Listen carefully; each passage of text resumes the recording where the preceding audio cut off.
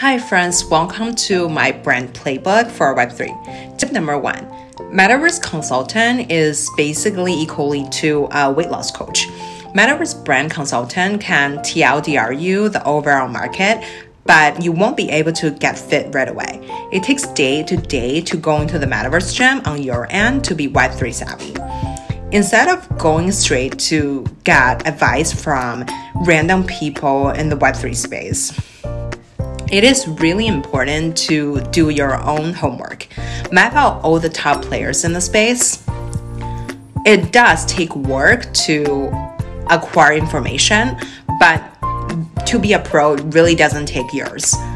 Build a cohesive 360 experience is really important. People can see through the quick buzz. By simply launching NFT collections on your webpage is very 2021. A month is a year in Web3, so please keep your strategy 2020 proof. Look at what Web3 native companies are doing, not only other big brands. Pay attention to the smaller innovations and seek fit instead of try to look impressive on a press release.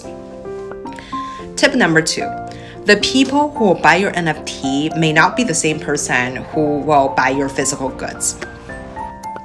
People come to the Metaverse to form a new identity for themselves. It is a way they could really explore a different life than who they are IRL. Focus on the overall self-expression aspect than trying to sell physical goods.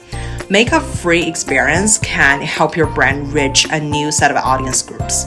There will be 3 types of people try to get involved. Tier 1 are the people who already bought your physical goods.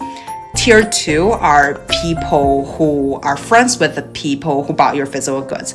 They're tempted, but they're not really convinced. And Tier 3 are the people who are into NFT and the digital space.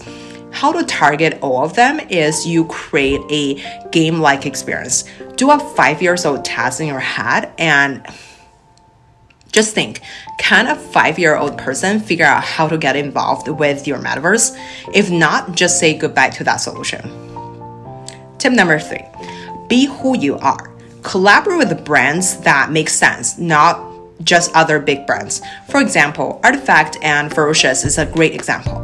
Instead of Artifact straight up to go after someone like Bebo, they decided to go after someone who is more cohesive or aligned with their brand and their vibe, which result in a huge success.